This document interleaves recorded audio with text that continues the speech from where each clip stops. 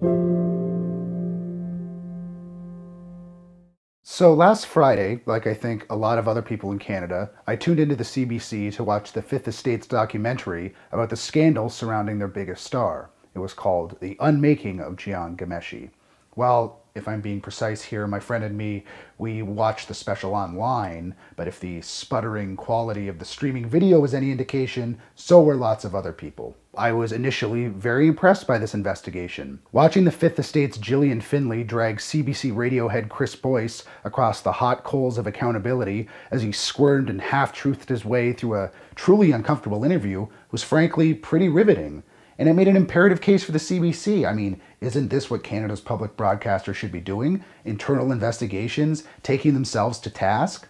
Then the timing of the whole thing seemed rather conspicuous. I mean, the CBC was making a case for the CBC at exactly the right time that they needed to make a case for the CBC.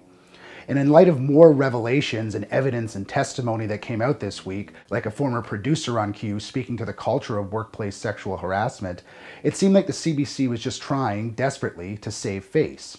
In light of these and some other recent revelations, like that there may not have been an internal investigation helmed by upper management into Ghomeshi's behavior, as Chris Boyce claims in the Fifth Estate special, it seems like the CBC's actions are just a case of way too little, way too late.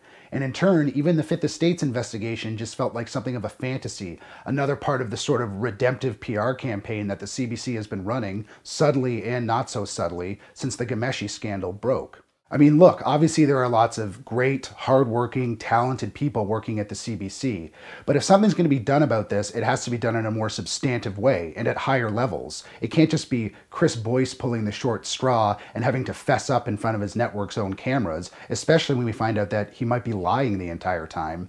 I mean, it reminds me of cases like the G8 or the G20 in Toronto, where a police officer will be captured brutalizing a protester, and then they'll get suspended for a week without pay or some other slap on the wrist. But nothing of the culture of police violence or police brutality is ever interrogated. We need more than just scapegoating here. In a way, the CBC is, and maybe always has been, an ideological proposition as much as anything else. We need to feel like we can believe in it. And the way that the network seems to have protected Ghomeshi, and in turn effectively sold out the women he was allegedly abusing, has, I'm sure, shaken the faith of even the more hardened CBC disciples. And so, for about the 1000th time in the last 5 years, I think we're all going to be forced to consider what the Canadian media landscape may look like without the CBC.